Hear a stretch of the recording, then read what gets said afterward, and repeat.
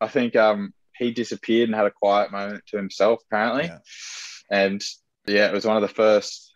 Well, this actually was the second time I've ever seen Vince cry, and I was like, wow, that's better than winning.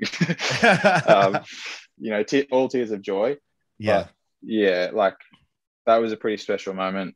Being able to, him giving me a big hug and saying how proud he was of me, and I think it's been a long time coming for a coach like him.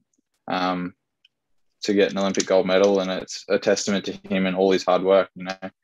This was his fourth or fifth Olympics. I think it was his fourth. I'm pretty sure he missed one between Sydney and this year.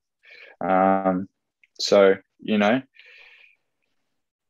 that's a long journey, Mm. and he's had a lot of great athletes, and I'm just so humbled that I was able to share that moment with him and be able to, see his hard work pay off as well through me.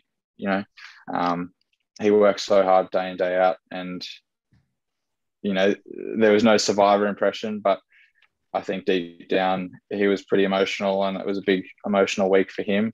And anyone that knows Vince, he's a bit of he comes off a bit dry, I think, is a good way to put it. And Yeah.